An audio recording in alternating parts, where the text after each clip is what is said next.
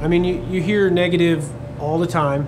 They want to bring up the past. They want to bring up the things that happened 10, 15, 20, even 30 years ago. People might think that, you know, it's a community of uneducated, poor people that couldn't get out and didn't have opportunities. That's just not true. I think you can readily get the feeling that it's a stagnated community, but it's certainly not the case.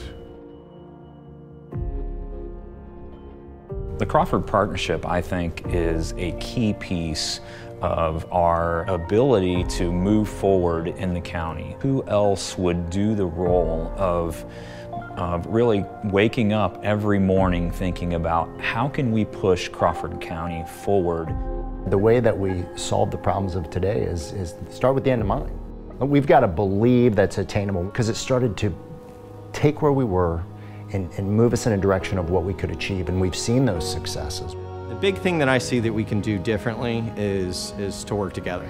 Big change requires a lot of people. Everyone needs to understand that the more that you work together, the more we can collectively get done. You can really change the world if you don't care who gets the credit. I think it's important to have the Crawford Partnership in our county because they can bring us all together. We still want it to be the place that everybody values.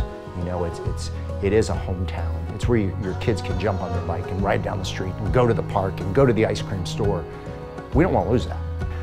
But I also believe that when we get back to where we were, we lower the cost for all of us.